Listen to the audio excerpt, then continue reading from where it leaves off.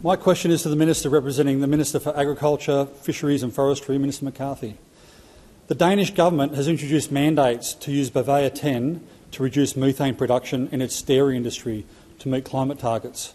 Is Labor considering similar measures for dairy and livestock in Australia?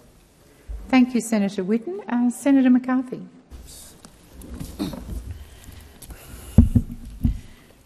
Thank you, President. Thank you, Senator, for the question.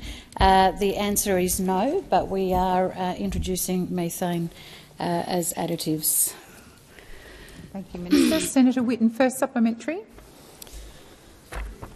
Bovaer 10 is already in use in Australia, with some of our major retailers sourcing meat grown with the additive. There is no requirement to label milk or meat as containing Bovaer 10, limiting customers' ability to choose. Does Labor believe that Australians' right to know what is in their food is secondary to the perceived climate impacts of cow burps? Thank you, Senator Whitten. Minister McCarthy.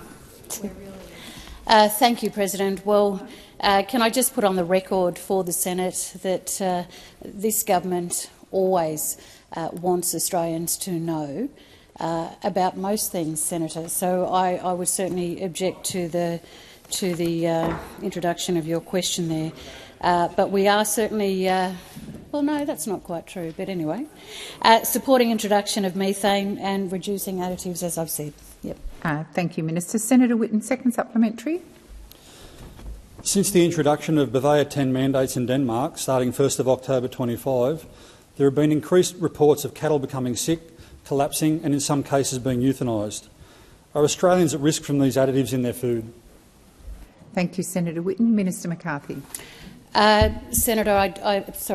Senator, I do believe I've answered the questions, but I'm happy to take some more on notice in terms of any particular examples that you may have for the Minister.